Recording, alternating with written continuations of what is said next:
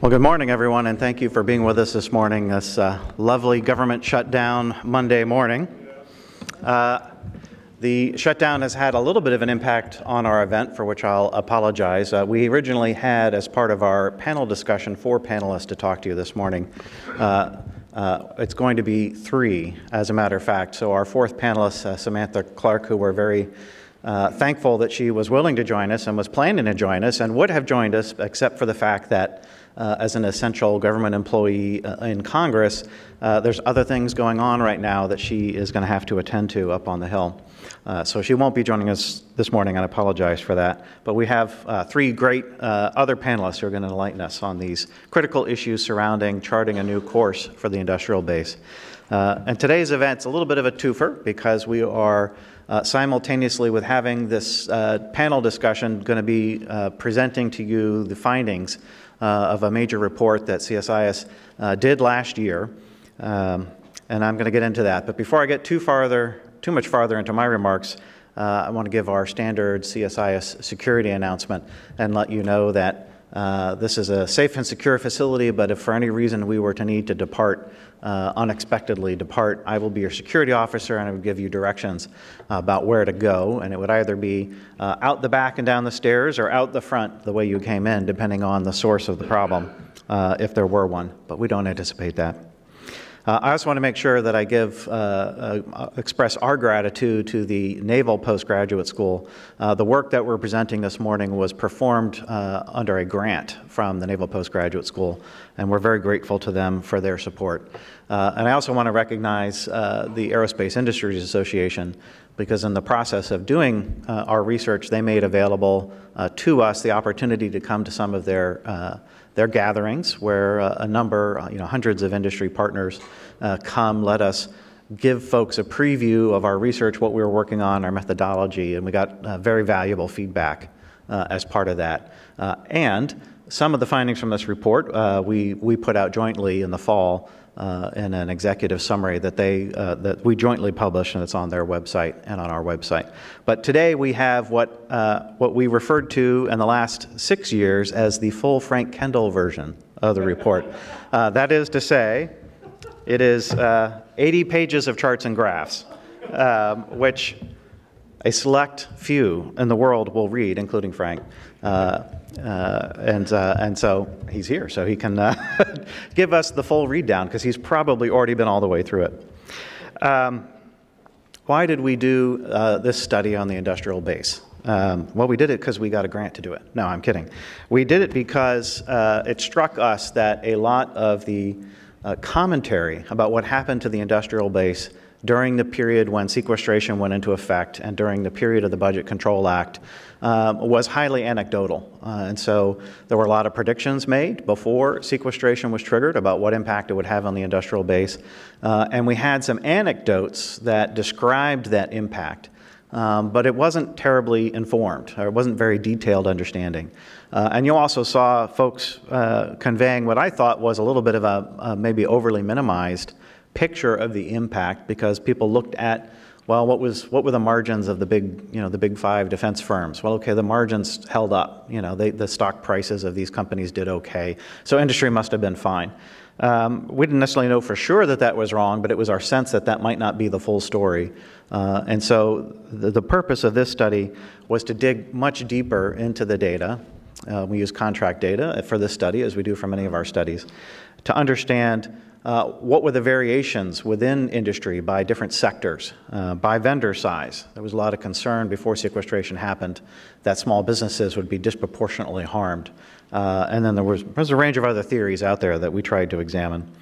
And then something else that emerged as we went through the study, in part through our consultations with industry folks, was the distinct periods within this time frame, because there were so many different things happening all at the same time that affected the industrial base. We were drawing down from the wars in Iraq and Afghanistan during much of this period.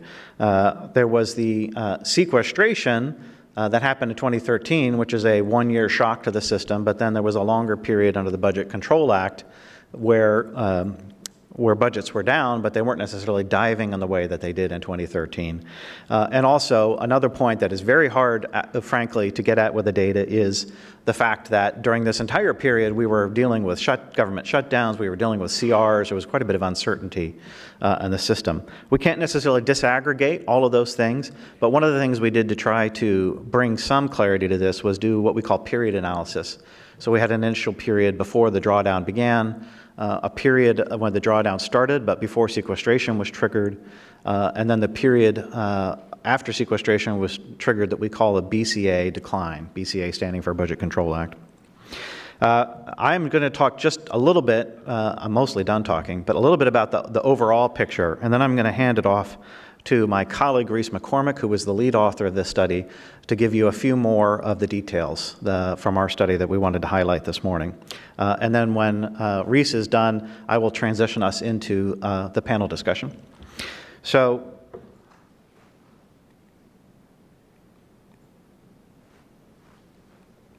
okay, that's the first one.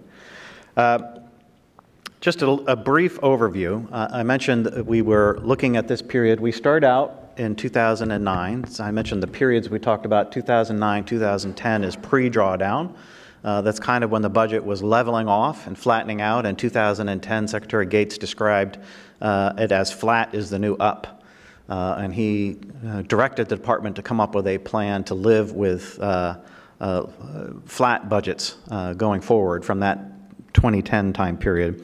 Then in 2011, you see the beginning of the drawdown. The war efforts are starting to wind down, and the BCA is enacted in 2011, although the budget caps are not triggered at levels significantly below previous levels until sequestration hits in 2013. And then, as I mentioned, 2013 sequestration does hit, and you have the BCA decline period through 2015. Our charts, we include 2016. That's actually the first year of the recovery. So the numbers that I give you in terms of comparison, it's usually up through 2015, as that's the last year of the decline period before things turned around.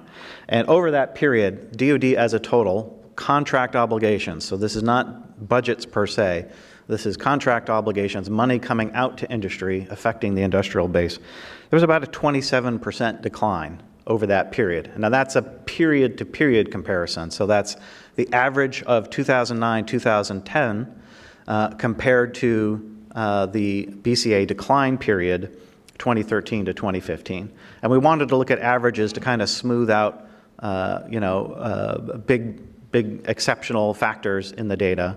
For example, with some of the sectors, you have these big spikes when big contracts are awarded, or years where there was a tremendous amount of effort in one sector of industry.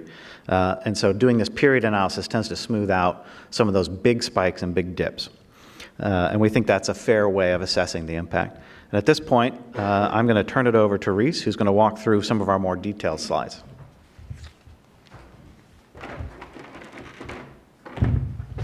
Thank you, Andrew. My name is Reese McCormick. I'm an associate fellow, and I was the lead researcher on this project. So I will take you through some of our key takeaways from the data.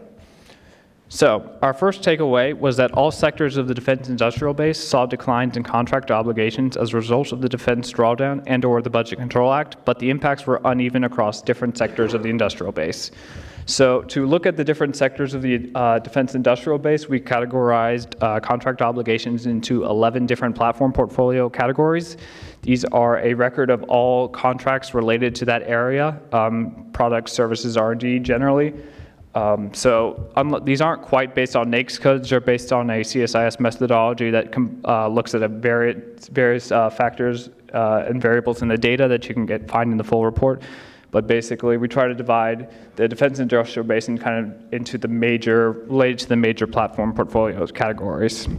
And as I'm going through these, if you would like, the full report available on the website contains much more detailed analysis on most of these individual platform portfolios. So during the decline, as mentioned, all of these platform portfolios experienced declines of some degree. The decline ranged anywhere from a 76% overall decline in land vehicles to 8% in aircraft, somewhere in between. So as Andrew mentioned, starting with the aircraft sector, at the start of the drawdown, contract obligations actually grew 10%, but then declined by 17% during the budget cap era. So followed that, you had ships and submarines actually experienced a 28% growth during the start of drawdown, only to then fall 16% during the BCA decline period. Land vehicles saw the greatest decline of all of the platform portfolios, experiencing a 46% decline at the start of drawdown, and then falling an additional 56% decline during the BCA decline period. So, and then each of the individual sectors experienced declines somewhere between around 15 to 20% during both periods. So our second takeaway was that some sectors of the defense industrial base, such as aviation, experienced a whipsaw effect, turning from solid growth to sharp decline in a matter of a few months. So what Andrew mentioned at the start, some of the feedback we got when we initially presented our findings was that just beyond the magnitude of the decline in contract obligations, the change in platform portfolios outlook could be just as disruptful. So some sectors went from kind of a manageable decline to a much more steep decline. So for example, our electronics, comms and sensors and facilities and construction platform portfolios saw their rate of decline double during the BCA decline period, while other sectors, such as the three highlighted above, which I'll get into more detail here in a minute, went from experienced a whipsaw effect going from a path of growth to declines in just a few years. So as previously mentioned, the aircraft sector went from a 10% growth to a 17% decline between the two periods.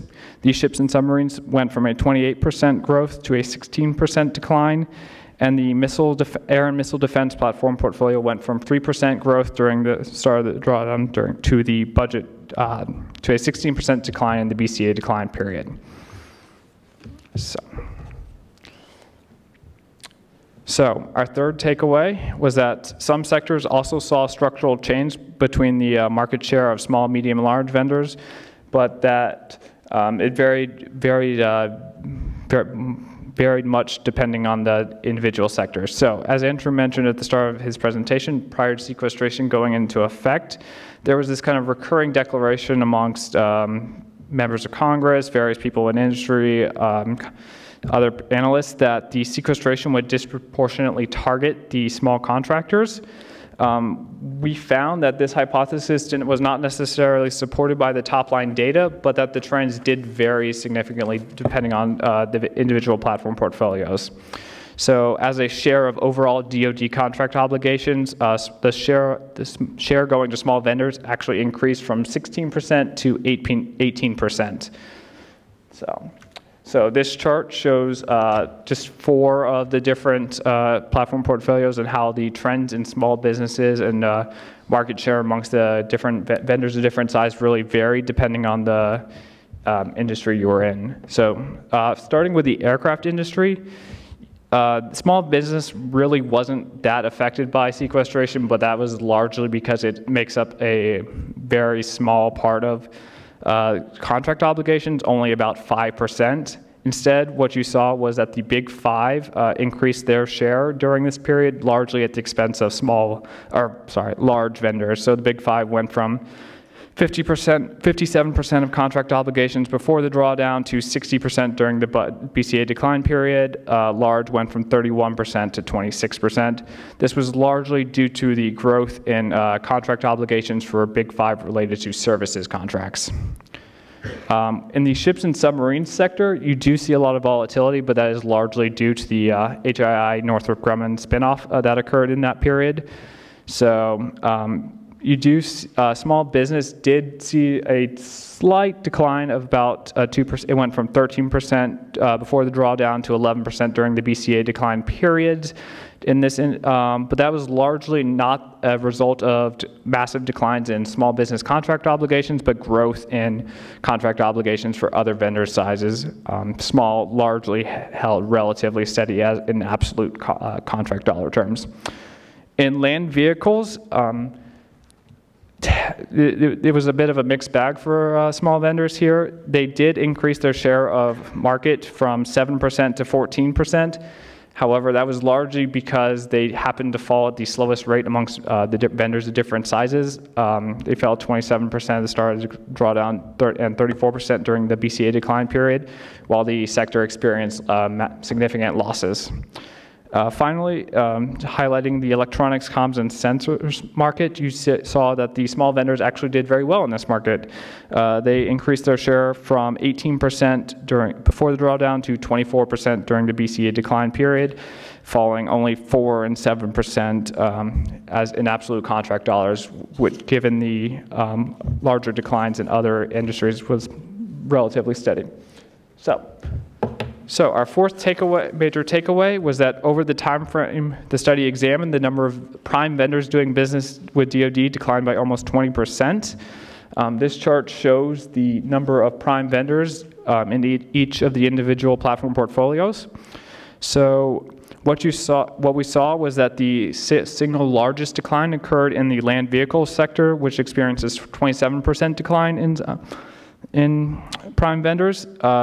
That was followed by declines of between 22% and 20% in the facilities and construction, ordnance and missile, electronic comms and sensors, and the air and missile defense platform portfolios. So in absolute terms, the overall decline was about 17,000 vendors. So that's, and then the other sectors saw generally kind of held relatively steady, all things considered. So our fifth takeaway was that the land vehicle sector suffered a serious decline because of sequestration and lost almost a third of its vendors. The sector is the most vulnerable of the major sectors in the industrial base and will remain so until funding for Army modernization recovers. So in previous CSIS reports, we've talked about how the Army has experienced this triple whammy of declining R&D budgets, declining modernization budgets, and then it never procured anything. And this is really reflected in the data for the land vehicle sector. So as I've mentioned repeatedly, it experienced a 76% overall decline in total contract obligations during the study period. Breaking that down by product, services, R&D, the products declined by about 76%, services fell only 53%, but our land vehicles R&D fell 93% during the overall decline. And this is really reflected in some of when you get into the more detailed budget accounts. So for example, in the land vehicle 6.5 account, contract de-obligations have been greater than contract obligations for the last 5 years. Our land vehicle 6.1 is down 71% since 2012, and land vehicles 6.2 is down 48% since 2012. You've seen that in those numbers are generally reflective of the other R&D budget accounts. You do see a slight bump in land vehicle 6.4 in 2016, but it's not that significant, and so it's an area of concern, and we'll be watching this area further. So at this point, I would like to turn back to Andrew to discuss our final two takeaways that leads into our panel discussion on charting a new course for the Defense Industrial Base.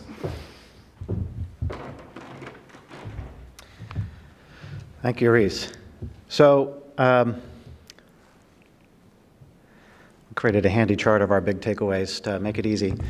The last two talk about, and there was a couple of things we hoped to get at with this study that we were not able to get at. And so one of our takeaways is there's more work to be done here. And in particular, I think the work that's going on as part of the administration's industrial base review has an opportunity to be really helpful. One of the things is we really wanted to get deeper into the supply chain. So you've probably noticed as Reese was briefing, he mentioned the phrase prime vendor a number of times. And that's because the data that he was presenting is prime contract data. Our goal at the start of this study was to get into the subcontract data using the federal subcontract database. But what we found is that that data is still highly incomplete and it is inconsistent over time. Incomplete is a problem. Inconsistent over time is effectively a death knell for doing serious analysis, because inconsistent data makes it impossible to do any kind of trend analysis. If you were to look purely at the data that we looked at in the subcontract database, you draw the conclusion that about 20 to 25% of DoD prime contract dollars are then subcontracted to other vendors. We're highly convinced that that is not true, that the number is in fact quite higher, and so that's the incomplete part. But we hoped maybe we could dig down into some specific sectors where the data might be better. There are a few where the data is a little bit better, and I'm going to give some kudos to the engine folks. They do a better job probably of recording their subcontracts than anyone, but we weren't really able to do that analysis. So that's an open question. What happened below the level of the prime vendors down the supply chain? I think it's a reasonable enough guess to believe that if what you saw happening at the prime contract level was happening, it wasn't any better in the subcontract arena, would be my guess, but that's mostly an educated guess. My hope is that the industrial base review will help elucidate some of those issues of what's happening down on the supply chain. The other thing that we don't know is what happened to those companies, the 17,000 vendors, 20% of the industrial base that stopped doing prime contracts with DoD. And of course, that's an aggregate, right? There's more than 17 that stopped doing business, but there were some new ones that came in. 17,000 is the net change. What happened to those companies that are no longer doing business with DoD? Did they go out of business? Did they decide, hey, we're going to become a commercial company, this defense business is for the birds and we don't want to be part of it anymore? Did they just decide maybe we're better off being in the supply chain and not a prime vendor? We just don't know what happened. And so those are some open questions that are left at the end of our study that need further work. So that is our study. I want to now call forward our three panelists to join me at the table, and we're going to have a discussion about what do we chart a course for the industrial base going forward, given the situation that we're in.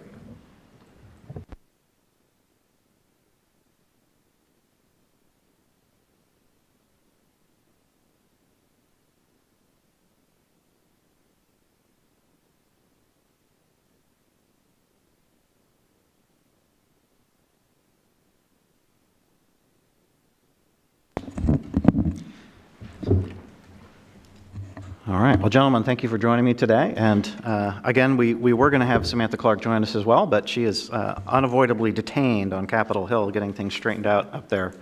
So we expect results, Samantha, if you're watching. To my left is Eric Tuning, who is the Deputy Assistant Secretary of Defense for Manufacturing and Industrial Base Policy, and was appointed in that position in October of 2017. It's off to a rip-roaring start. It's a good thing that there was so little for you to do when you came on board. It's just what you want when you take over a job. He has 17 years of experience advising decision makers in military industrial markets. He was a partner with McKinsey & Company. Prior to being with McKinsey, he was a U.S. Army officer, served in Operation Iraqi Freedom, and participated in the evacuation of New Orleans during Hurricane Katrina. And prior to his military service, he was an investment banker at Morgan Stanley, where he focused on corporate finance and global mergers and acquisitions. To his left is Frank Kendall, as many of you know, my old boss at DoD. Frank's a non-resident senior advisor at CSIS and an independent consultant. He is the former Undersecretary of Defense for Acquisition Technology and Logistics. And prior to his time, his most recent time in government, he was Vice President of Engineering at Raytheon. And prior to Raytheon, again, he was in the government, including as an Army officer in his youth. And a West Point graduate, as has come up more than once when he's been here at CSIS. To his left is John Luddy, who's Vice President for National Security Policy at the Aerospace Industries Association, and he's responsible for developing AIA's national security agenda and planning and executive advocacy efforts to support it. Prior to being at AIA, John was at Aerojet Rocketdyne as Vice President for Government Relations. And prior to that, did some consulting and even had some time as a Hill staffer, as I did in my sordid past. So John, thank you for joining us as well. I'm going to start and let each panelist just kind of give us some opening thoughts about charting a new course for the industrial base, where we stand, where we need to go. And Eric, why don't you lead us off? Sure. No, thank you. And first of all, thank you to CSIS as well as AIA for putting this study forward. And it's a pleasure to join Frank and John and you, Andrew, on today's panel. In a similar tone to this report, to paraphrase Secretary Mattis, no enemy in the field has done more to harm our readiness than sequestration. And I think more broadly, the challenges the BCA put forward as we think about resourcing the joint force as outlined in the NDS on Friday. All that said, though, I am mindful of the fact that if we're going to discuss systematic causes of risk to the defense industrial base holistically, particularly if we want to talk about the sub-tiers, we need to be concerned with more than just sequestration. And I'd submit there's at least 5 challenges that we need to get out on the table to have a holistic dialogue. The first is one we're here to talk about extensively, which is the cyclical nature of defense spending as well as the impact of BCA. The second are the industrial policies of competitor states. They're actively working to erode the pillars of our national security innovation base.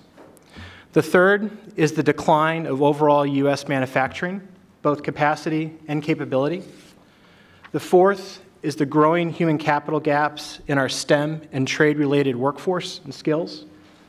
And the fifth are DoD business practices themselves, which can have unintended consequences that actually exacerbate these effects. So I think addressing the challenges and talking about sequestration and the BCA are important, and we should. But we also need to recognize that that's only part of the problem, and that we need to address a fuller set of challenges, I think, to take the defense industrial base and the national security innovation base where we need it to be going forward. Thank you, Eric. Frank. Just a couple of quick comments. I basically agree with Eric's list. I want to thank you, Andrew, and CSIS and AIA for doing the study and keeping this dialogue going. It's really important for the nation. And I think you always add incremental information that really helps people understand this. The reality is that the Defense Department does not exist for the purpose of taking care of the industrial base. It's the other way around. So what the Department of Defense has to do is ensure, to the extent that it can, while it's doing its mission, that there is a healthy industrial base to support it. And I will tell you that, frankly, in my experience, and I don't think Eric's is going to be any different, the leaders in our system, inside the department, generally speaking, are operational or policy people. Right now, you have a lot of people, including the Deputy Secretary, Ellen Lord, in the acquisitions, I guess as of a few days from now, will be acquisition sustainment. And when he's confirmed, I guess Mike Griffin in research and engineering. I'm not sure who you're going to work for, Eric. All the above, probably. But those people are charged, have a great background. They're charged with working the industrial base problem and understanding it and keeping it healthy as much as they can, as are their counterparts in the services. But the senior leadership is focused on the mission of the department and actively equipping the force and having the force ready to do the things the department needs to do. So it's necessary by leaders like Eric and the people that he works with to put on the table industrial-based concerns and get them considered by those senior leaders, because they won't do it naturally, with rare exceptions. We were able to do that pretty well, I thought, in the previous administration. I see my former colleagues in the back of the room who will know what the S2T2 acronym means. Well, I explain it to you, Brett, right? Sector by sector, tier by tier analysis. We undertook what was then, I think, a very ambitious effort to try to understand the entire industrial base, all the layers, all the way across the industrial base. With the evolution of big data capability and things that can be done, I know there are tools in the industry now that understand supply chain extremely well. I think, Eric, we could probably do a much better job than the technology would support at the time that Brett Lambert and I were trying to do it several years ago. So I think our ability to monitor the industrial base, if we take advantage of those things, may improve significantly, and that'll help us identify problems early and then get steps taken. What I did, and I'd recommend this as a best practice, was I would insist each year that the senior decision-making group in the Pentagon for the budget, which is where all this really actually happens, would have a session on the industrial base. And we would go in, and Brett did some of these with me, and his successors did others, where we would go in and spend an entire meeting, essentially, talking about the health of the industrial base and asking for any budget fixes that we needed to address industrial base issues. Most years we would have a fairly short list of issues where we wanted some money moved into a certain area to help some element of the industrial base. That did a couple things. It reminded the senior leadership that the industrial base mattered and that they had to be concerned about it as they made budget decisions. And it gave us the opportunity to fix some problems. I'm going to give you a little piece of inside baseball here. One of the things that often happened with those meetings is that the 4-star people who were normally at the table would be replaced by 3-star people. That's not a good indication of what, but people, It's a mistake, fundamentally, to take the industrial base for granted. It is not a given that people will be in the business of supplying things to the Defense Department. So I think that your list is a good list. I think the threat does drive this. I will pound the table while I have the floor about emerging threats from China in particular, which is challenging us very aggressively for technological superiority. I was very happy to see in the National Defense Strategy that great power competition was emphasized and that China was emphasized, because it is the thing that has kept me awake for the last decade or so. So we've got a lot of work. I don't want to go on and take up all the time, but there is a lot that can be done and should be done, and the Justice Department has to pay attention to it, and then at the end of the day make adjustments in the budget where it's necessary to preserve the industrial base. My closing comment is about what I think, have thought for years and continue to think is the most important thing to address there, and it is research and development. If you looked at those charts that Andrew showed, where he talked, for example, about the whipsaw in those sectors, look at the R&D accounts. Pull that chart out and look at the R&D accounts. They're not whipsawing, they're just going down. Look at the R&D account for ground vehicles. It is almost non-existent. The department was very good in the Obama administration at preserving science and technology. That was $10, $11, $12 billion a year. We preserve that every year no matter what, despite sequestration, budget reductions, and everything else. What tended to go away, because we were trying to preserve force structure and preserve readiness, was development in new products, the new product pipeline. That's still a big problem. We got some things started. We laid the groundwork for some things through initiatives like the Aerospace Innovation Initiative, or some of the work that SCO has done, and others, to prepare for major programs that are needed in the pipeline. But we didn't actually fund those programs. So that's, for me, that's the biggest challenge. And in terms of keeping the industrial base healthy, our design teams, our capability to build cutting-edge, state-of-the-art, 10 years beyond state-of-the-art programs is essential in great power competition. And it's been allowed to atrophy too much in my mind. Thanks. John. Well, thanks, Andrew. I want to first, on behalf of AIA, thank CSIS and Andrew in particular and his team for allowing us to work with them on the study of the industrial base.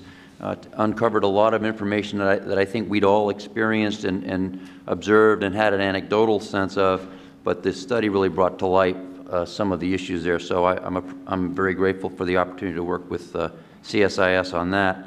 Eric, it's nice to see that you are an essential person here on the first the first business day of sequestration or of the shutdown. So that's a relief. We knew that. And I also want to take the opportunity, sitting next to him, to thank you, Mr. Secretary, for your the example you set in terms of dialogue with industry. It's a critical part of what we do as an industry, and certainly at AIA, trying to convene and get the smart and active people in our industry together with government leaders. And you really set a great example for that. Secretary Lord is continuing that, but we appreciate it. Thank you. So what the study uncovered, as we expected it would, were some very challenging elements of the past, and to some extent our current situation. The information is certainly challenging and in some places grim, but I think it's also an opportunity now to look to the future. And there are really 4 reasons why I'm optimistic about how some of the things we see in the study may turn out to, or may set the stage for some positive things going forward. And I think there are really 4 elements. First, there is a clear bipartisan understanding that we need to have more resources for national security.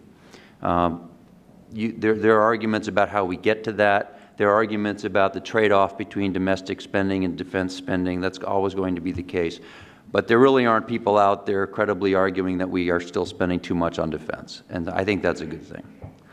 The second is that I think with this administration, there's been a renewed focus on better business practices, and that is permeating the entire administration. We've certainly seen that kind of language and focus in the Department of Defense, and I think that's important. You know, as we work in industry to try to meet the needs of our customer, the more focus that we can have on an effective business environment, the better.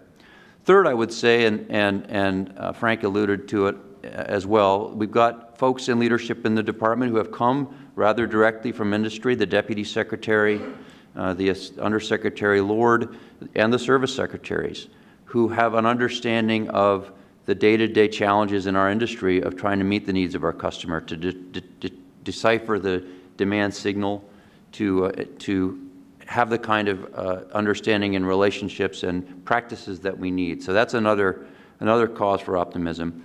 And then fourth, and I think this is really a tribute to some of the energy that Eric has brought to this executive order effort, we have an opportunity to really focus our minds on the industrial base. The executive order and the assessment will unfold as it unfolds. There will be a lot of material there, but as it goes forward, and really since it began back in July, it's a great opportunity to beat the drum about the importance of the industrial base, the kinds of things that my predecessors here on the panel mentioned. We can't take it for granted. There are challenges, and I think having that out there as a fourth element is a reason for optimism. So Andrew did a great job and Reese did a great job of explaining the survey, the study, and the reasons for it. You know, we were not terribly surprised by some of the information. I think it is important to drumbeat the fact that this was prime contract information, and we know that within industry that a lot of the effects of sequestration and the drawdown have been in the subcontracting arena. You know, we know that our companies track that very closely. It's sometimes difficult to aggregate, either as an association or for the purposes of the government, because companies are justifiably concerned about advertising the weaknesses of their industrial base, of their supply chain, and there's just a lot of data out there that's hard to manage at times. But it is an important area of study, and we do need to do more with it. I think I just finished by noting the propitious timing of today's announcement with the release of the National Defense Strategy on Friday, because it really does, in calling for a major competitor focus, we're going to need more stuff. It's simply not the case anymore where we'll be able to extract from a very large defense structure the pristine key capabilities that we needed, for example, in the war on terror. We're going to need to have a lot more things in a lot more places and be ready and resilient and able to manage the kinds of challenges that means. I look at the example of the ships that we lost this last year in accidents, and I think there's more work to do there on what that means and what that says about the industrial base and what that says about our ability to respond in a case where we have casualties of platforms. That's something to look at. So I'll end there. I do think it's a great setup for going forward with the National Defense Strategy and really the streamlining and better business practices. We're really desperate for that in industry. We've provided a lot of information and ideas specifically to the department. We have a good dialogue underway, and hopefully that will continue. Thank you, John. And actually, I think I was trying to keep tally. I think maybe all of you may have referenced the National Defense Strategy to some extent in your comments. So I think that's a logical place to start. Personally, I was gratified that the National Defense Strategy makes extensive mention of the industrial base. They usually all include at least a sentence on the industrial base. Some of them may have more than one sentence. This discussion, not that it was an extended discussion, but it came up multiple times, and it's fairly clear that there was a strong emphasis in the National Defense Strategy on new cutting-edge capabilities and delivery of capabilities in an operationally relevant time frame. The phrase that was first used, at least to my eyes, in the National Security Strategy and then repeated in the National Defense Strategy, the National Security Innovation Base, which is a new formulation for what we're talking about. I'm personally curious about what's included in it because it suggests, the focus on innovation suggests it might include some companies that would not traditionally have been called to mind when one talks about the defense industrial base, but was certainly a focus during the last administration through DIUX and other similar efforts. So I would just like to start for the panel with the National Defense Strategy and what it tells you we need to be doing, thinking about the industrial base that may be either is continuing and accelerating things that are already happening or starting some new things in terms of the relationship between the department and the industrial base. I'm happy to at least take an initial crack at the definitional differences between how we're framing the national security innovation base and the defense industrial base. And you're right, I think it's the first time this term was used was in the national security strategy. And I think it's an important reframing of how we're thinking about the broader ecosystem that we rely on to create the tools for national security, right? So the traditional understanding of the defense industrial base is underneath the broader rubric of the national security innovation base, but the national security innovation base is intentionally defined as more broadly, right? So think of it as the full ecosystem, whether they're the kind of large commercial technology providers, kind of the smaller emerging technology providers, the universities, that broader set of universe that directly or indirectly helps create the tools that we rely on for national security. The defense industrial base being a part of that.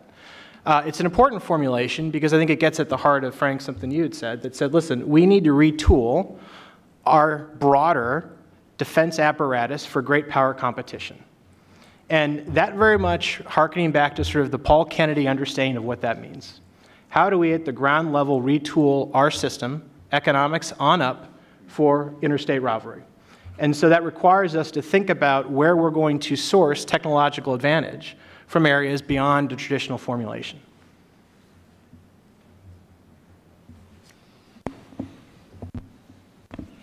Big picture questions. There's some realities that drive this at the end of the day. One of the main realities is that defense products are unique products. They're very special in a lot of ways. The ones that make a difference in terms of our military capability are challenging to develop and field and very expensive to develop and field. They take multiple years to develop, get prototypes built, test, and then get into production. So they're very different in several regards from the products that the commercial world tends to produce.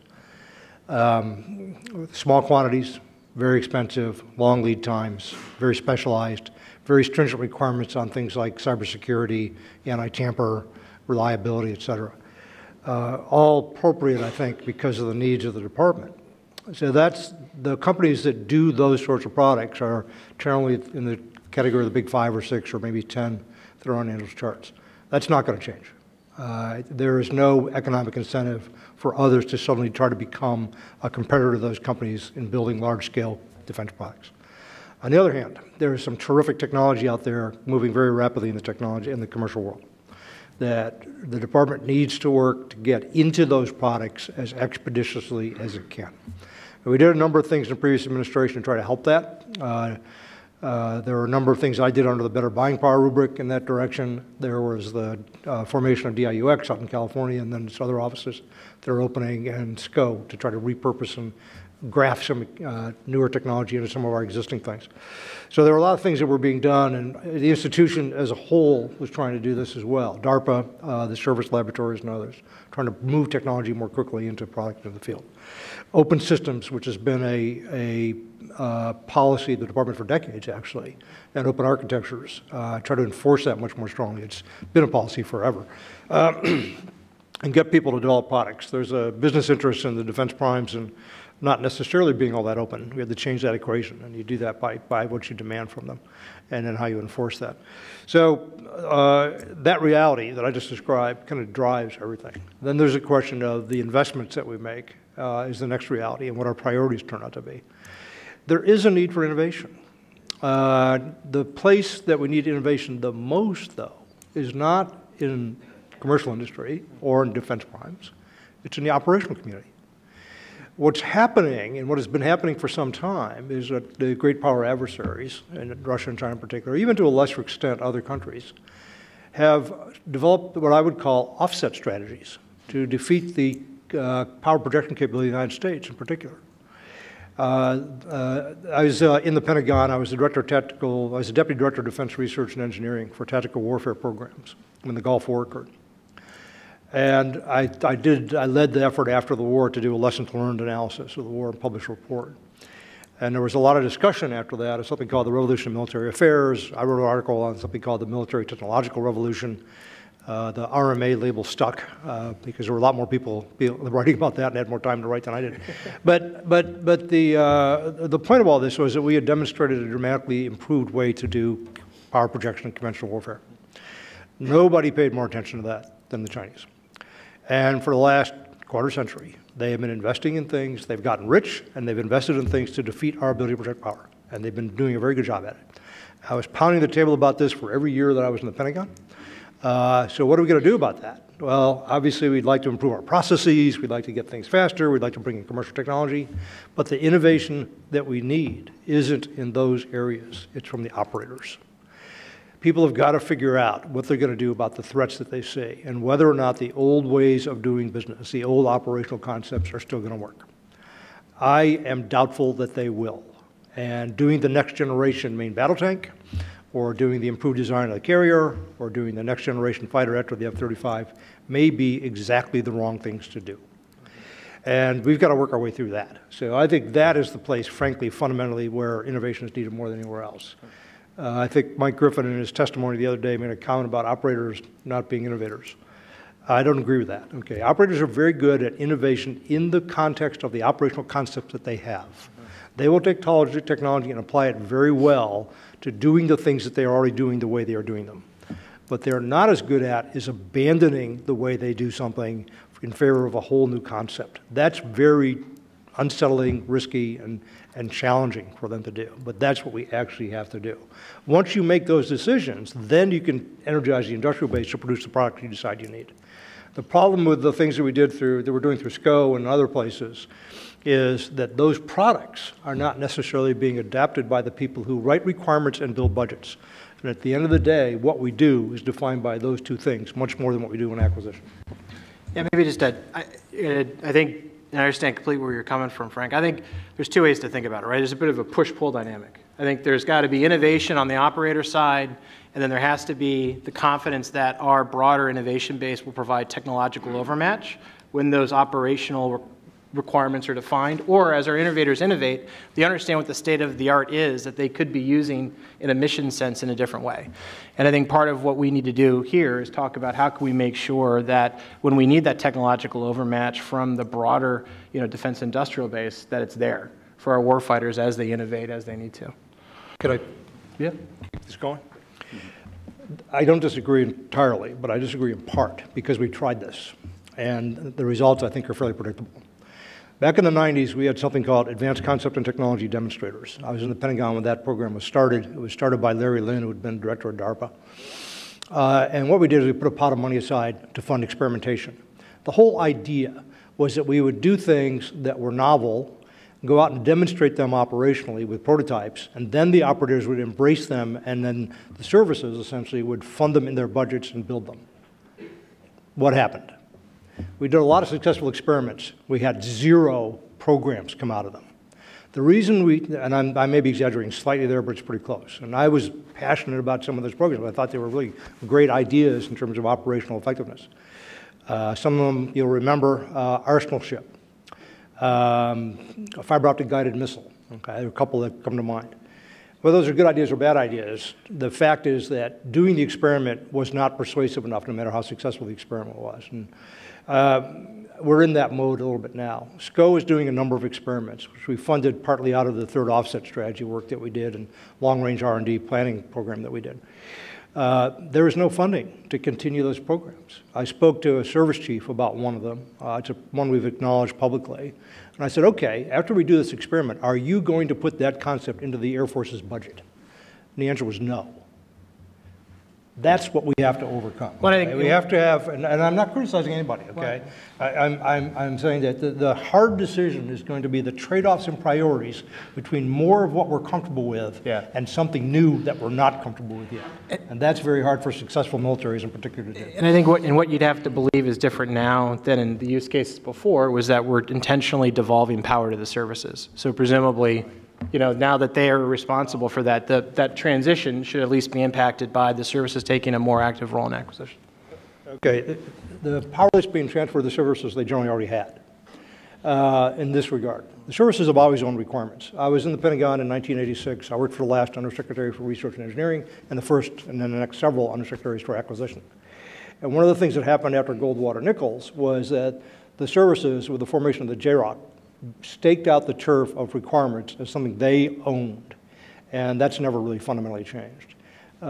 My successes at getting some innovation into the program were funding prototyping programs in the budget that I raised as budget issues. And I'll give you three, two successful, one unsuccessful.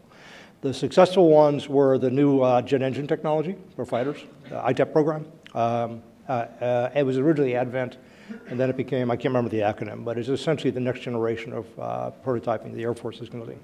The other one was the Aerospace Innovation Initiative, which is the next generation of tactical aircraft after the F-35, which is a prototyping program which is classified.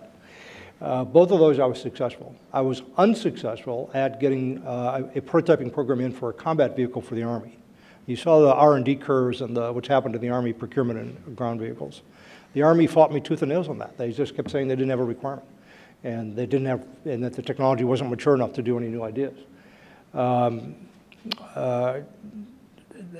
So it can be done to a degree from the acquisition community. It requires the strong leadership and backing of the Deputy Secretary and Secretary.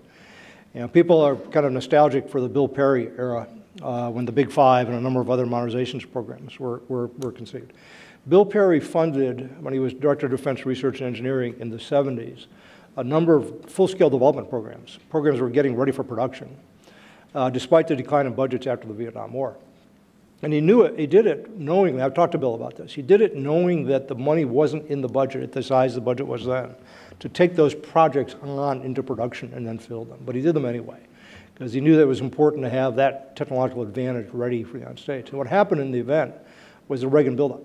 And we were able to take all those things into production very quickly, and off we went.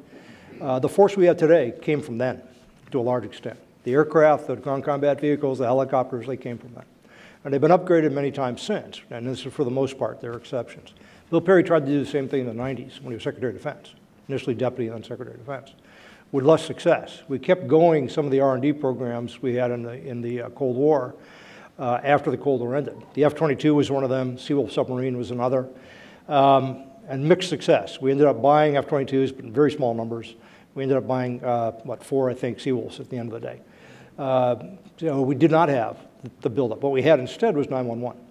And we went off to fight insurgencies, essentially, for the next 15 or so years. And that's been the priority department since then. So we have essentially missed an opportunity, a generational opportunity, to do the next round. The F-35 stands out as an exception, and there are a few others, right? So the hard thing to do, the challenge I think this administration faces, is to take some of the foundation that we built with some of these experiments and prototyping that we've funded, and fund others. There are a lot of other ideas out there. We had no shortage of ideas of things to do.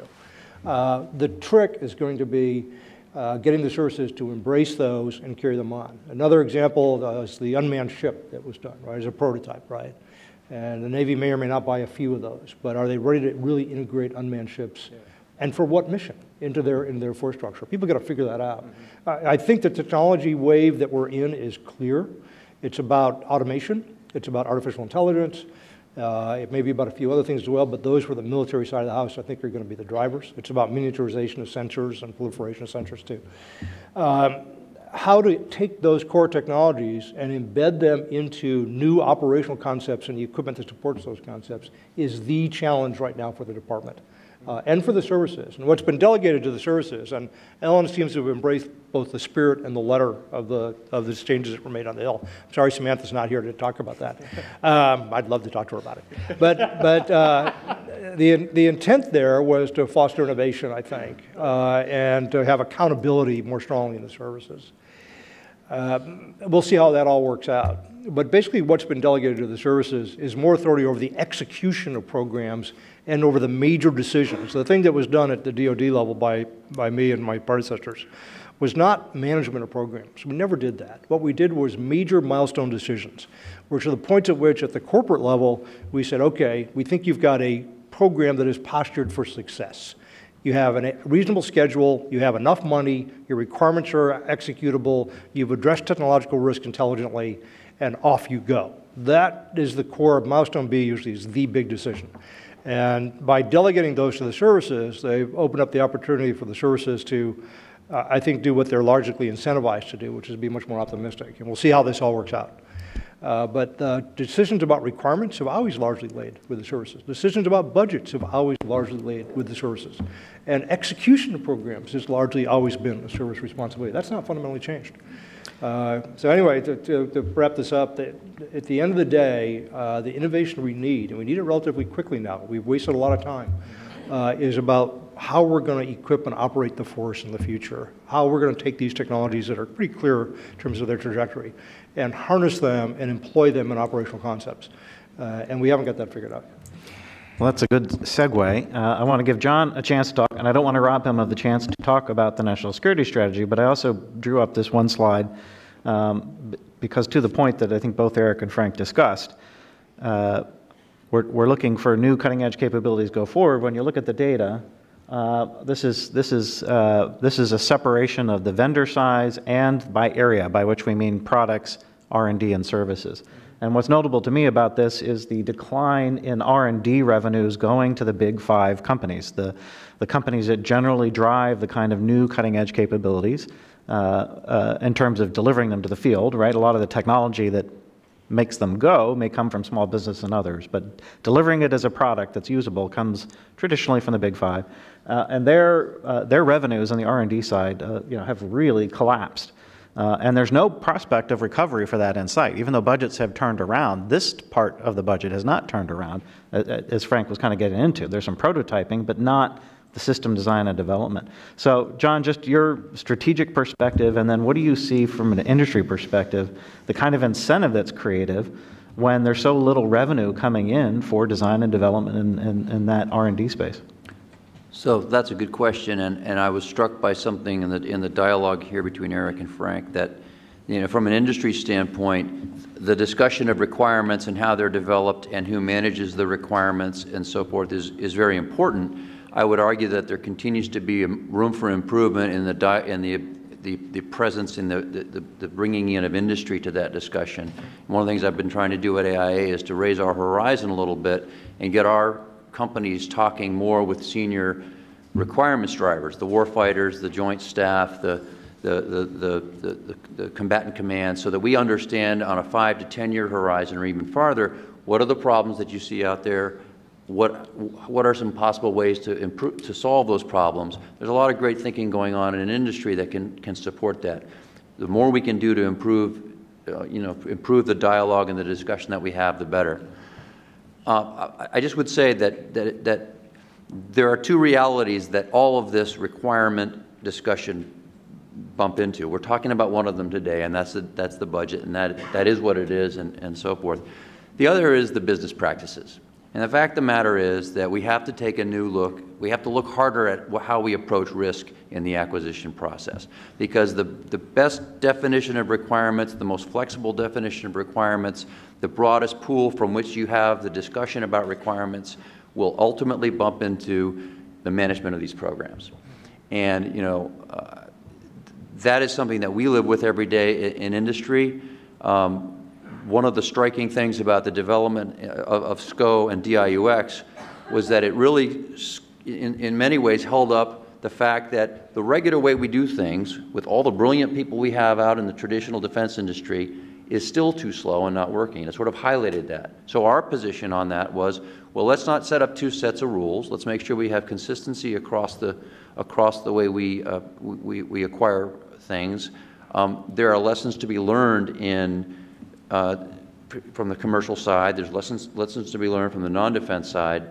But let's learn those lessons in a way that allows us all to participate and allows us all to be more agile. And again, it all comes down to the idea of risk. We have too many program managers, contracting officers who, with the best intentions, are looking over their shoulder every day, and that causes them to have to go more slowly than they would otherwise like to. So that's, I think, is an important piece that we have to keep in mind on a day-to-day operational basis in acquiring things. Yeah, I think that's a good point, John. And I think, too, the phenomenon you're seeing here is also an issue with BCA in so much as not even at the top line, but just the inability for the department to send a demand signal to industry or where we would like resources reprioritized. And I think that's an important part of the signaling that's gotten confused now, right? And I think what in a perfect world, you want to be able to then send the type of demand signal where we can reallocate, let industry know where it's worth your time to invest, and then essentially have the flexibility to send that signal. One of the things that strikes me about this chart and roll into it, oh, by the way, CRs, the lack of predictability of the budget, and of course, today of all days, when we're in a government shutdown, we have unclear signaling. Actually, there's a clear signal that's been sent. It's just not the signal that the strategy suggests we want to send. And then we have things like shutdowns. And, so it seems to me there are strong disincentives for industry to actually invest in the things that the strategy says that we want. And there's also, it seems to me, and I haven't been in industry, so I'm just going to assert this, a loss of trust. That when the department says, okay, we need you to invest in this area, and because it's a priority, that at the end of the day, there's really going to be a return on that investment. So how do we deal with that? It is what it is, right? We can't change this history, and we can't change the fact that today we have a government shutdown. But, how do we kind of strike a new deal with, gosh, I didn't mean to use that phrase, but it just popped out. How do we strike a new bargain with industry that says, if you invest in the capabilities the strategy says are essential, and that, Frank has indicated they are essential from his perspective as well, how do we, persuade industry that, yeah, it's going to be worth your while to invest in these areas? I had to take an initial cut at it. I'm sure Frank and John have thoughts as well. Listen, at the end of the day, the most compelling sort of signal is going to be market opportunity and your ability to create market opportunity, both in terms of size as well as sort of the velocity of that. That leads us back to sort of the BCA-related conversation. I think in the absence of that, or as we build to that, and John mentioned this earlier, I think it's dialogue, right? And I think it's resetting a conversation, it's being transparent, it's building on common ideas, a common sense of where we need to focus, articulating what the long-term plan is and where, when the money is going to be there, you plan on investing. And then I think also, too, reaching out to industry and trying to build relationships where, in the absence of a particular funding profile, what are the things that we can do to drive business reform within the department? As you know, one of Secretary Mattis's 3 priorities is reforming how DoD does business, right? And I think us fulfilling that and signaling that to industry also helps sort of say in a sign of in seriousness of intent in terms of our ability to sort of do things more effectively, to do things better, and ultimately build a stronger relationship with industry. I would offer one just footnote on that. There's cause for optimism in one particular area where DoD and industry have been cooperating very well, and that is in the discussions around our workforce. We share the same demand for the same kinds of people: patriotic people, smart people, innovative people, ambitious people. There aren't as many of those folks out there as we would probably like to think, and the DoD is sometimes, and the defense industrial base is sometimes at a disadvantage in attracting those folks and appealing to those folks. There's been some great work done in the last year or so in terms of a cooperation between the department and industry in getting this message out, working in as young as elementary school level students to talk about the exciting things that the DoD is working on and that our industry works on. Now, it gets tricky when you don't actually get to where you say you're going to get in terms of some nifty programs. So we have to get that done. But that's an area where there's excellent dialogue, excellent communication between government and industry, and all built around the shared need that we have to get folks into the business. Critical to our industry, beyond everything else, by a wide margin, is return on investment. Eric spent a lot of time in industry, he understands this well, and I know John does, no, Andrew does. I've sat in a lot of meetings with CEOs, looking at bid, no bid decisions, looking at decisions about how much to invest in something. And it always comes down to a judgment about the return on investment. And you look at the competition and your odds of winning, you discount by that. You look at the probability the government will actually do the program, and you discount by that. And the thing that I think will motivate industry more than anything else is acquisition strategies that give industry a clear way to make money and that provide stability. Recent examples, JSTARS recap. What's going to happen to that? Industry has invested a lot in the JSTARS recap. Is there going to be one or not? We don't really know right now in industry. And I'm not going to make a prediction here. We'll wait and see what the budget says, and then we'll see what the Congress does after there's a budget. So, That's one example. MQ-25. We argued within the Pentagon when I was there over the requirements for that aircraft, that unmanned aircraft vehicle to go on a carrier back and forth. And there were a lot of people who had different ideas about what it should be. At the end of the day, the Deputy Secretary with the Chief of Naval Operations, Bob Work and John Richardson, decided on a tanker as the mission for that aircraft, which was a change from previous versions. There have been multiple previous versions, but that had not been one of them. So went off on that. The acquisition strategy that's come out of that is fixed priced, which means it's high risk from a development point of view. When you're doing competition for a fixed price development, you're essentially betting some amount of money on a number of things. Okay? You've got to be the low bidder to win. So you've got to be aggressive in your risk in terms of what you're going to put in for cash. When it's a fixed price contract, cost is going to be the major determiner of who wins. People will all put in a credible design, and then cost will drive the decision.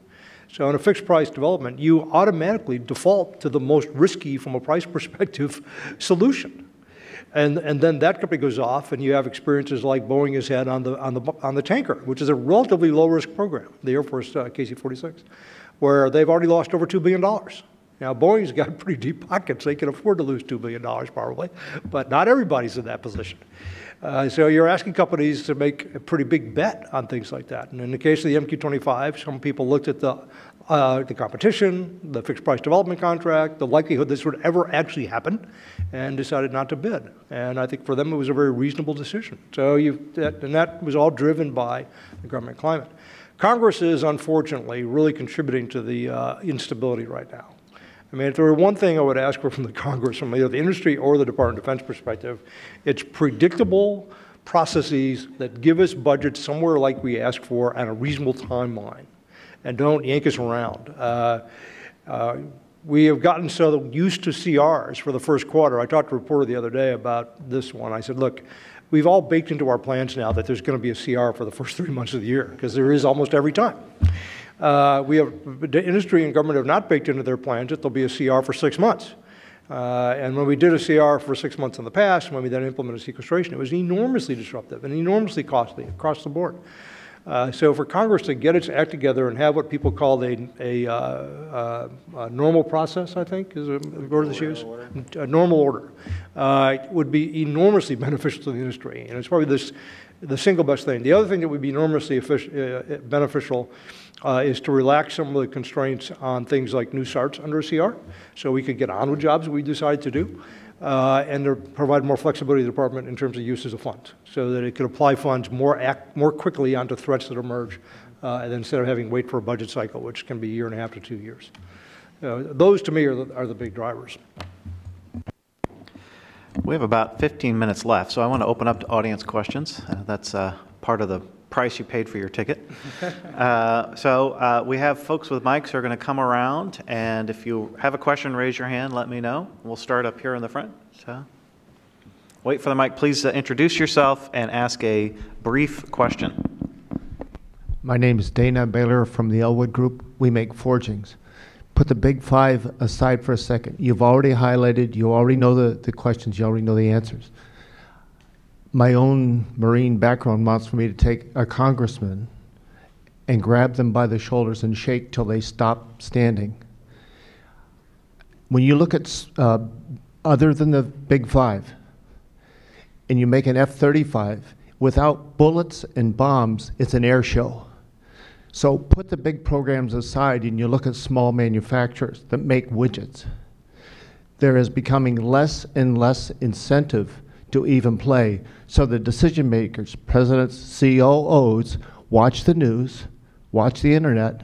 I've had this conversation in the last 72 hours. Why should we play anymore? How do you, and I'm working with Jerry McGinn on your staff.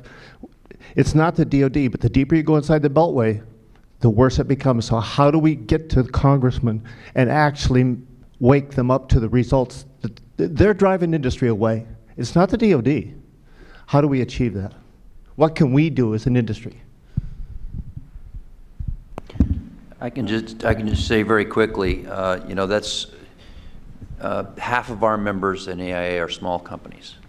And we've found that one of the most effective tools that we have is not necessarily taking the CEOs of our top-tier executive committee, but mobilizing those smaller companies to go into the district offices back home. In many respects, the large companies to members of Congress are numbers and budget lines. To members of Congress, the small companies are voters. And so, we work very hard to try to mobilize those folks to get that message out. And the more help that we can get in that, the more folks that we can get to do that, is the better. And to be fair, I mean, obviously, our top-tier company CEOs understand that very well and work very hard with that as well to mobilize their supply chains around these issues. I mean, sooner or later, we've got to reach some kind of critical mass where we don't do this anymore. We find another way to resolve our political issues and not put our economy and, more importantly, our warfighters on the line for it. And just one point. This is something I know Frank worked in. My old predecessor, Brett Lambert, in the back, when he had the role several years ago. There's a bundle of authorities that my office in particular has to help mitigate shortfalls, whether it's DPA Title III or IBAS. And so I think, obviously there's a broader strategic picture that needs to be addressed, but to the extent that there are near-term shortfalls and issues, that's certainly something the department is going to actively try and mitigate and manage on a real-time basis. And we've got, a set of authorities that enable us to do that. Yeah, I think your point about small businesses in non-Big Five companies is right on. The big companies are in a position to bear some of these, ways of instability, uncertainty, and so on, and they can react. And they can absorb those shocks much better than small businesses can, who don't have the same access to capital, don't have the same business base to spread things across, and so on. So it's a very definite. It's the reason we tried so hard to get down through the supply chain. Now, one person who may in the department, I think a lot of people understand that, but one in particular is Pat Shanahan, who was the supply chain manager for Boeing, basically. So I think there's an appreciation of that. And the question then becomes, what can you actually do about it? I think part of that has to be, given the nature of the problem, driven by people coming forward and saying, I've got a real problem here. In many cases, the primes will work with small businesses to try to carry them over because they know they're dependent upon them. So you get that too. It's got to be a total community effort to address the problem and identify the most difficult issues where real help is needed, and then put resources on them to carry people over. I worry as much as anything about smaller businesses for whom the defense part of their market is not the dominant part of their market. Because the argument that the presidents and CEOs have of those companies is, does it make sense for me to even stay in this market if I've got an alternative? I mean, the big primes have no choice. I was in the 90s, I was at Raytheon, it was mentioned. We were trying to do commercial things. We were not a commercial company. We did not know culturally how to do commercial things. We might have had the technology, but to take the kind of risks that commercial firms take routinely, it was not in our genes. And it's not in the genes of those big defense companies either today. They're not prepared to go out and do something else. They're going to be there for the Department of Defense. But the small businesses, you can't say the same, and that's a real concern. Yeah, well, just maybe add that I did spend a lot of time on the Hill myself, as I mentioned. I was struck at the start of last year with the new administration coming in that the first budget resolution that was released, which, and not to get too technical, but which was an FY17 budget resolution, so it was really the previous year's budget resolution they were exploiting, it didn't change the defense budget numbers, right? It kept, and I kind of highlighted that point on Twitter, and someone on the Hill wrote back and said, oh, well, don't worry. There's going to be another budget resolution, and we're going to do 2 reconciliation packages, and then we're going to raise defense spending. Now, in my 17 years on the Hill, there had never, you were lucky if every 5 years or so you'd get 1 successful reconciliation bill done. To do 2 in a single year struck me as optimistic. Well, it turned out it was pretty optimistic. And so the fact that defense was at least 3rd and perhaps farther down the list of priorities was a concern, and I think that's realized risk, to put it in defense terminology. But having said that, now I do want to say Speaker Ryan was here at the tail end of last week and really foot-stomped defense and said, this is now my top priority. So I'm hopeful that this year's budget resolution and budget game will go in a different direction. Other questions?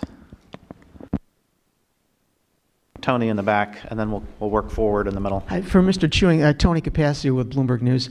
2 quick questions. What are the immediate and then longer-term impacts of the shutdown in the industrial base if it goes 2 weeks or more? And 2, what point will we learn the new administration's views on mergers and acquisitions, in particular whether you'll be abandoning the prior administration's opposition to merger activity among the top 5?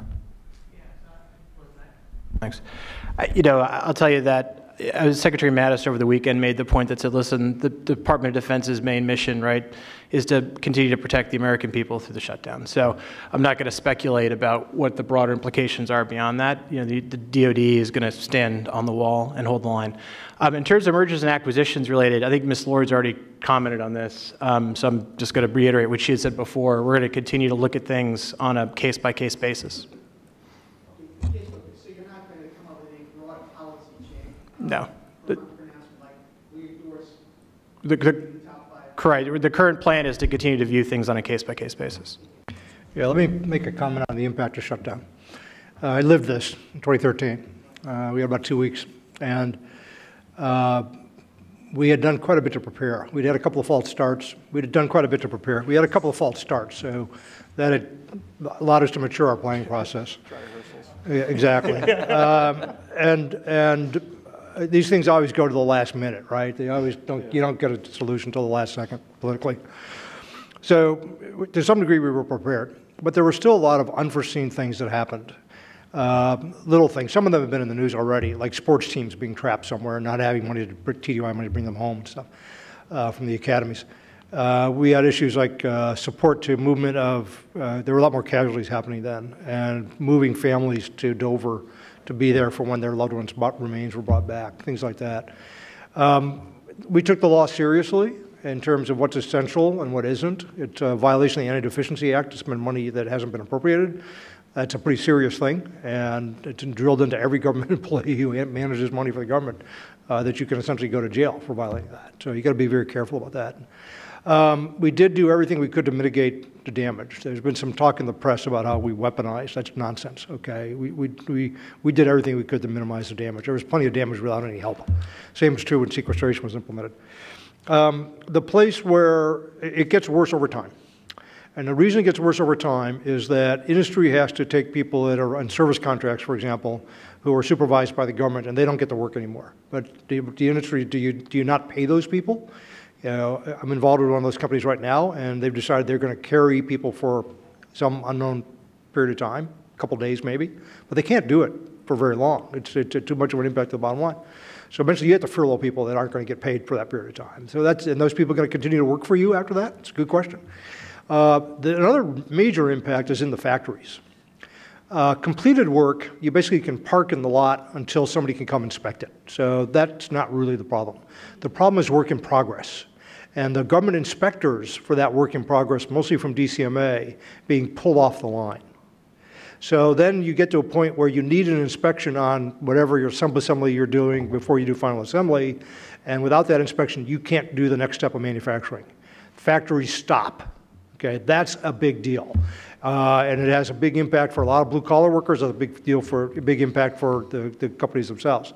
Those costs, to the extent that the industry can, will be passed on to the government in claims that come out afterwards, to the extent that their contracts allow them to do that. But it's a cumulative damage thing, and it gets much, much worse as time goes on. Early stages, you can kind of figure out ways to park things for a little while and do workarounds and so on. But pretty quickly, you get into trouble that's much more significant. And so hopefully this thing won't last very long. Let's come back here with Marjorie.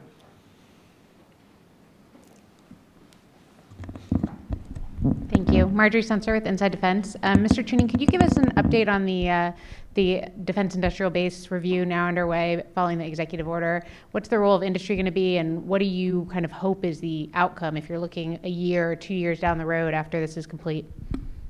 Sure. So things are progressing as we'd expect. We're on target for the April delivery to the President. The role of industry, we're working with AIA, NDIA, and PSC on a set of industry outreach. We've already gotten input from them. They've been terrific partners, and I thank John and his industry association colleagues for their leadership and support across the board on that. And I think, looking more broadly, I expect this won't just be a one-time exercise. I think to do it right, you've got to initially start the dialogue and the frame around what we need to do with the industrial base. There'll be a set of recommendations that come out of this, and then we have to see those recommendations through. I would just add to that, if I can, echo Eric's comments about the good work we've done so far together, I think, and very, very clearly have open mind and a good audience in the department for talking about what concerns us. There will be a point, I'm sure, where we get the assessment and the recommendations, and there'll be a point within that where we depart ways in some sense, in terms of maybe it doesn't go far enough here, maybe it's not touching on the right issues here, and then we'll continue to engage in dialogue. But I think it's all in the spirit of understanding, both from the customer standpoint and from the provider standpoint in industry, about a lot of the same issues. So it's been a great process so far. I think the most important thing about this executive order is, frankly, not the substance of the assessment, which is going to be important. I think it's the fact that, as I said early on, it hangs an issue out here for all of us to continue to focus on and to talk about that will go well past April. I'm going to come over here, and then I'll work back over. Hi, Frank Finelli from Carlisle. I'd like to just follow up on the comments, Andrew, on the decline in research and development. And a lot of the research and development increasingly appears to be directed to the RDECs and the universities, so there's not as much competitive opportunity for it. And a lot of the IRAD is not reimbursed, particularly on anyone that's not a prime contractor. Is there anything that's being done to look more fully into this kind of crowding out in R&D or the lack of reimbursement?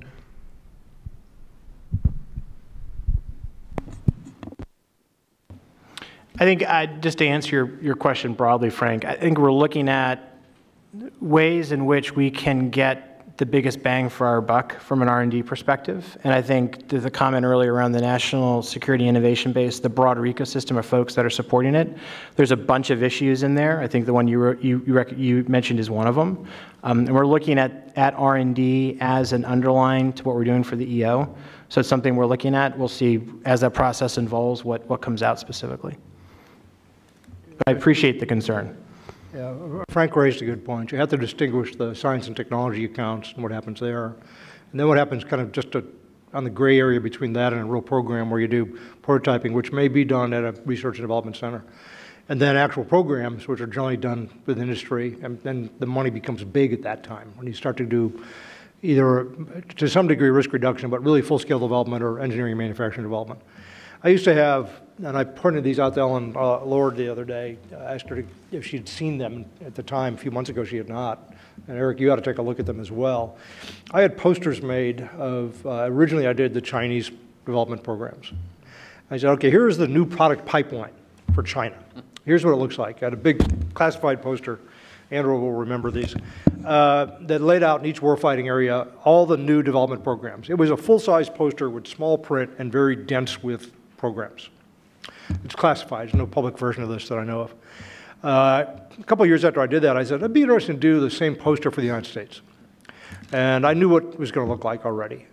But I wanted to have that graphic. So I asked people to do a poster for the United States that showed exactly the same thing. Our new product pipeline, all the weapon systems we have in development.